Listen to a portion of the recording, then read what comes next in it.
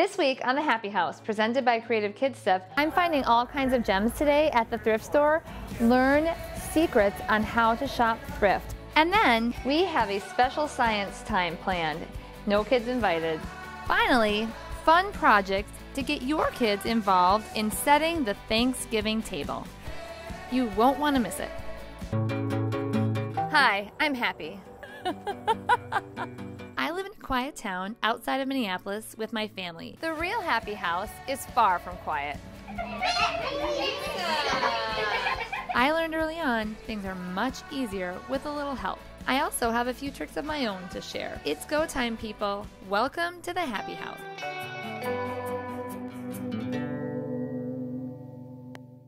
I'm always intrigued when I see somebody wearing something really great, an outfit that looks perfect for them, and then they'll tell me that they bought it or put it together at a thrift store.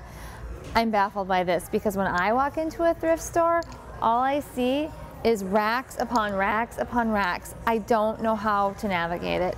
Today, I'm at Arks Value Village, and we're going to meet with an expert who's going to share her secrets on how to put together a great outfit for hardly any money. I love to save money. Let's go.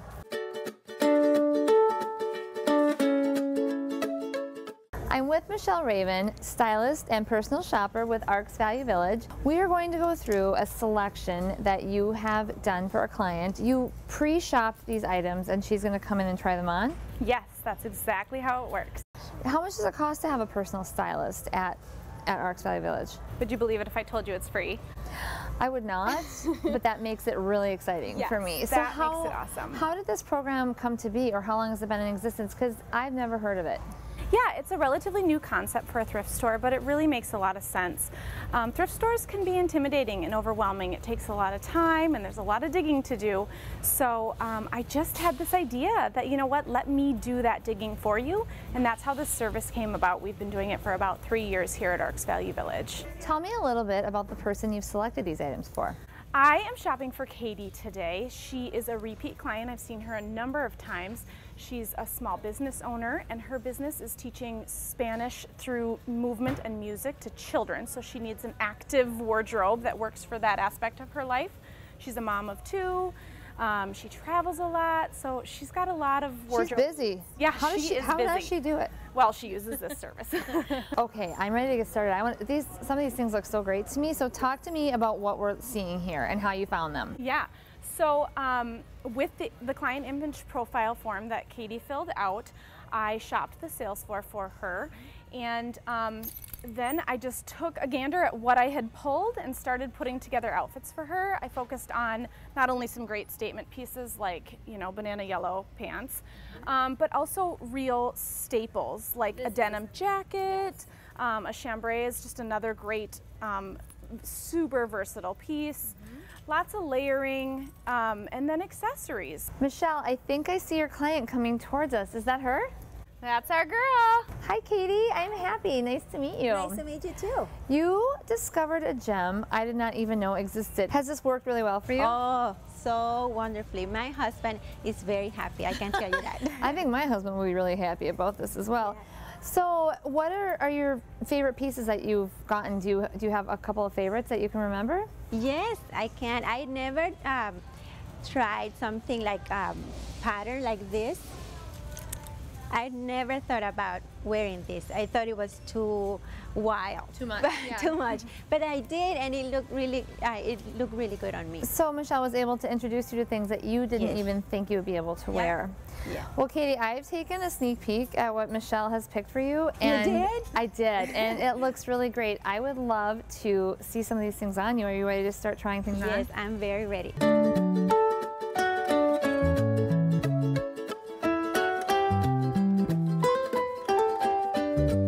Drum roll, please. Oh, that is adorable. Do you like it? I love it. It looks so I love the great. yellow pants, and I've never thought about combining it with this. With aqua? And I saw ahead of time that necklace is $1.50. Yes, $1.49. That's crazy. So this whole look with accessories included is under $30. And Michael Kors. Michael Kors, yep, and these are loft pants, a Banana Republic top, and I think a Gap jean jacket. So that is a really great look. So I'm gonna go thumbs up. What do you think, Michelle? I say 2 thumbs up. What do you think? Okay. All right, let's go to the next outfit. There she is. Katie, what do you think of that? Well, I don't love it because it doesn't fit that well, and over here it's too wide. I love the necklace, so I will definitely buy it. I think the accessories are the real win here, because I think those sandals can be dressed up, as we can see, with a nice dress, or you can wear them with kind of some boyfriend jeans and a cute little tee. The necklace is fabulous. I think the accessories are the win. Next up, let's go. That is a sassy outfit. This is so chic. I just love this look on you, Katie. And then the glasses. Ooh. She's going places. Yes, right? This is so good. What do you think about this outfit, Katie? I love it. You know, I wouldn't think looks like wearing all black, like dark colors, but it really pulls it off, I think, with all the combinations. Yep, the pattern, and then I think the mix-in of the metallic jewelry and the neutral wedge just really has this chic sophistication to it. And I think it's like classy mom on the go. I think it's great. She does color well, and now we just found out she does this well. I can't make this woman look bad. I know. What I love about this outfit is those pants, because that is something for sure, if I'm perusing the racks, I would pass by. Yeah. So having someone like you being able to say, that might work, is really important. Absolutely, and I think that's one tip when you're thrifting is if there's anything redeeming about it, if you like the pattern, if you like the cut, just take it in the fitting room and try it on. You never know, you might surprise yourself. Michelle, I'm going to challenge you now. Do you think you could find an outfit for me? Let me give it a whirl.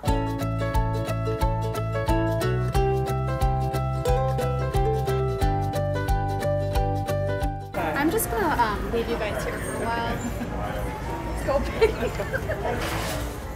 There are really great things here though. Honestly, these dress shirts are all in great condition. I mean, I would give them really a careful check so my husband can wear them to work, but they look great, and it's $7.99. You can't beat that. Stop. I'm swatting at you. Okay. Michelle found this great coat for me in less than 2 minutes. Thank you so much. Oh gosh, you look great in it. And the price is right, $9.99. Plus, I found a quarter in the pocket, so it's now $9.74. Bonus. Bonus. We got some great tips today, and I feel more equipped to thrift shop, but I'm definitely coming back to make an appointment with you if you'll have me. I will have you, yes, absolutely. Thank you so much for being with us today. Thank you for having me. Coming up next, this science time isn't for kids. We're going to learn all about beer making and what exactly goes into it. Beer making is a very popular hobby these days, and I wanted to know exactly what was behind it. So I've invited our science expert, Liz Heineke, to talk to me about exactly what goes into beer making. So we do science time a lot for kids, and you've written a great book about kitchen pantry science for kids, but we're going to talk about beer today. So I didn't bring the kids. Oh, I didn't bring mine either. Okay, we're gonna have some fun. Okay. Okay, so yeast isn't just for making bread. When yeast breaks down grains or sugar, the two main things it produces are alcohol and carbon dioxide gas, which obviously are in beer, it's in cider, it's in wine. But today I'm going to show you how to make beer using grain, yeast, and some hops. Okay. That's really all you need. So this is a pre-mix of grain for amber ale that I bought at a local brewing supply store. So we take our grain mix and we're gonna put it into this sock that came with the kit. It's just a cotton sock. Okay. And the first thing you need to do is heat water up to a certain temperature, because we're gonna add the grain to hot water, and what that does is it activates enzymes that start breaking down carbohydrates, which are like long sugars, right? Separating out what we don't need from the grains, like breaking it up? Well, breaking it up so it's easier for the yeast to eat. Because fermentation is basically just yeast eating sugar and giving off alcohol and carbon dioxide gas. Right. So it's a simple biochemical reaction. This is getting sciencey here. It is kind of sciencey. So we are going to dump all of this grain and then go ahead and tie it off. It's kind of like one of those rice socks you get at the hospital when you just had a baby. That's exactly what I was having a flashback right now. Okay, yes. Okay, and then obviously there's no water in here, but imagine that we have heated some water up in here, and then we're just going to put this in here, and we're going to let it sit at a certain temperature, like 160 to 170 Fahrenheit, for about an hour, and that's called mashing. Okay. So you've probably heard of mash when they're making grain alcohol, Yes. right? Yes. Okay, the next thing we want to do is actually called sparging. So when you take it out of here, you are going to once again have the water at a certain temperature because it's been kind of cooling down. But you're going to take this out, you're going to have heated up some other water, and you're going to ladle it over this grain. So we're basically just rinsing off the grain. Got it. Okay, so that's the next step. The last step is to add our hops. Okay. And the hops are the ingredient that give that beer sort of that bitterness, right? And depending on how long you boil the hops, it can be more bitter or less bitter. Sure. And you have these hops that you got from the supply house. I do. I got these in the kit from the supply house, and you can see they look like goat food, maybe. Yeah, like pellets. Yeah, they're little pellets. What is this? This is some hops I got from my friend's garden. So you can see these lovely little cones that they actually use to grind up and get the hops. Look at the hops. So smell the hops. I mean, it smells like beer, right? Smells like a like beer. pale ale. Yes. Okay, so you're gonna add the hops into your grain water mash solution. Yes. And then you boil it. And you boil it you actually keep it at a nice rolling boil for about, I think it's about another hour. Okay. And that reduces the volume. So some of the water evaporates. You do it with the lid off. Some of the water evaporates. It reduces the volume of your liquid. Okay, so the next thing you want to do is put it in your fermenter. And this fermenter came with my kit. It's awesome. It's called a big mouth fermenter because it has this big mouth. It has a little bubbler, I think they call it, that you put on it that lets the carbon dioxide gas escape. The coolest part of this, I've discovered, is when the actual fermentation starts. So when you put it in here, you dump in your yeast. So as you add the yeast and let it sit, within a couple hours, you start to see bubbles come up. And you get a foamy layer on top. And it actually looks like a living thing because it's swirling and oh, it's so amazing, yeah. Okay, so when it's all done, it sits for like 2 to 4 weeks, fermenting, making alcohol basically. And then you bottle it. You sterilize the bottles. You add a little sugar to the bottles because once you put the beer in the bottles and put the caps on, you want the yeast to eat a little more sugar to produce carbon dioxide to make your beer bubbly, right? Yes. So you use this little bottle filler, you attach it to your siphon.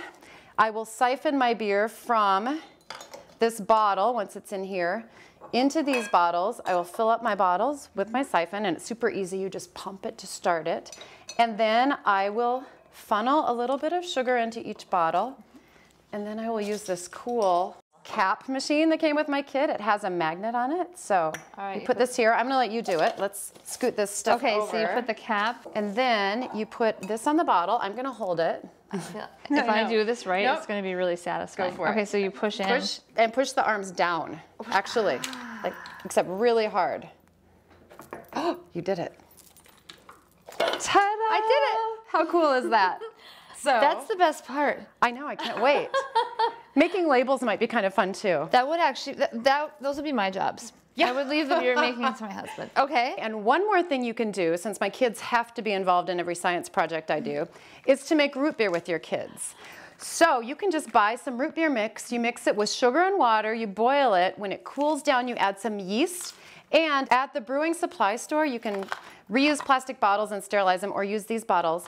You put your root beer yeast mixture in here, put the lid on, you let it sit at room temperature until it feels tight, and then you just put it in the fridge and you're ready for a root beer float party. Homemade root beer is delicious. I know, I love it. All right, I can't wait to try it. Thank you so much for coming. This has been informational.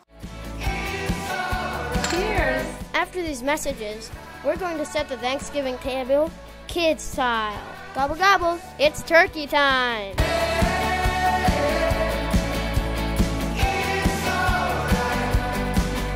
We're prepping our table for Thanksgiving dinner. We've got lots of fun projects that the kids are going to help me with, and it's going to make it a very special dinner. Are you guys ready to get started with our Thanksgiving preparations? Yeah! Okay. So the very first project we're going to do is make our own table runner. And I'm guessing you've never painted with paints that we were going to today. Are you ready to get started? Yeah. All right, let's go. We were born ready. You were born ready. All right, let's go, everybody. We're headed outside. This is an outside project because it's got a lot of paint and it's a little messy. The first thing I want you to do is take an ear of corn. Here you go, Emerson. Thank you. And here you go, Chandler. And spread the color of paint that you like, which on your corn.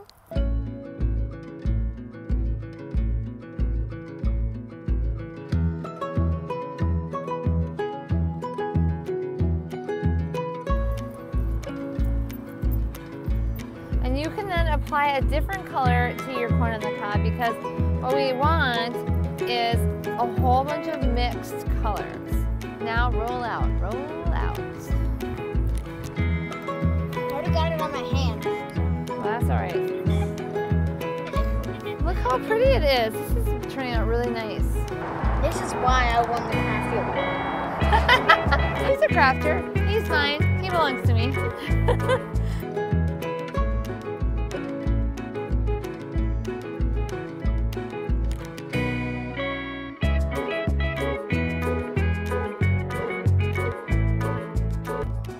Lisa's yard's a killer. You're walking like an old woman, Happy. Well, because I'm in heels and I'm hot. Hottest Thanksgiving ever. All right, the next thing we're going to do is cut out leaves that are made of felt. And these are going to be just things that we scatter around the table. So I've drawn some leaves here, and I just want you guys to use your scissors to cut inside the black lines. So like not on, but in? In, just inside the black lines. See how I did that? So we're not at school. So we're not at school. Don't cut on the line. Cut inside the line. So I'll give each of you a sheet to get started with.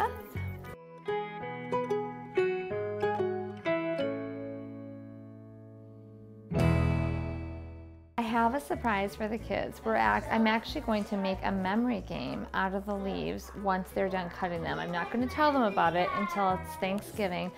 But then I'll spread the leaves around the table face down, and when they're getting a little bored because the grown-ups are talking too long, they can start flipping leaves and play a memory game. It's easy. I just printed out some clip art from my computer and glued it on the back of a leaf. I think it's going to be a lot of fun.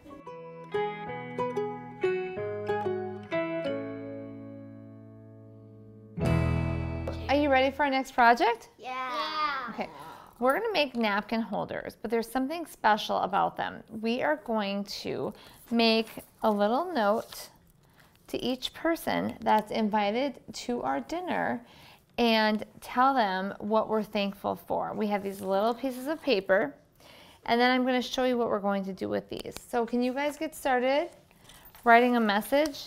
But what if you don't know the person's name? Well, each person who is making a napkin holder should write what they're thankful for. So you should say what you're thankful for. You should say what you're thankful for, Grace. You should say what you're thankful for, Savannah, Chandler, and Ava.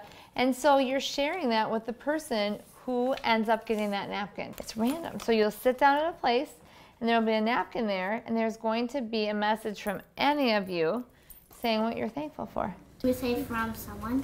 From Emerson, yes. 2 question mark. 2 question mark, yes. Crayons, crayons, crayons.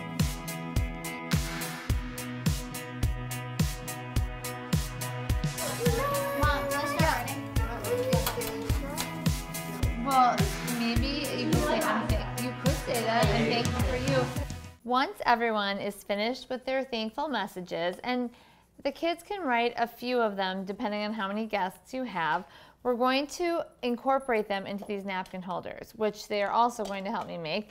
It's very simple. So we're going to cut a strip of felt with a pinking shears.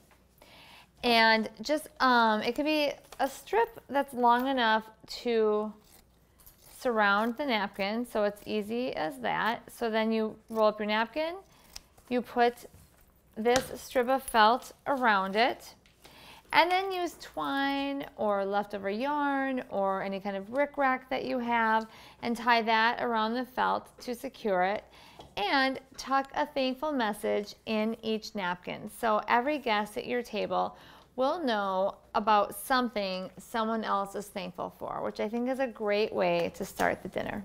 The next thing we're going to do is make our centerpiece. We're going to make a really great tray of containers, and they're going to be filled with beans, and then we're going to have candles burning. Who likes candles at a dinner? Me. It kind of makes it fancy, it kind of makes it feel warm, right? So I'm going to pass each of you a container that you're going to fill with beans. You're not going to fill it all the way to the top because we need space for our candles to go.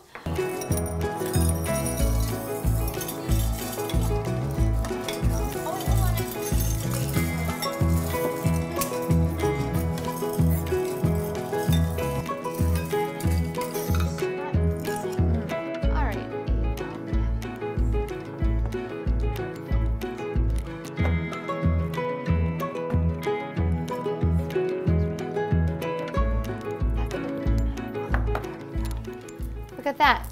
That's going to be a very, very pretty centerpiece once we have our candles lit. Do you guys think? Yeah. Okay. The kids helped me create this beautiful tablescape for Thanksgiving. We're ready for our guests. A very happy Thanksgiving to you and your family. Thanks for being with us. Now all I have to do is cook the turkey.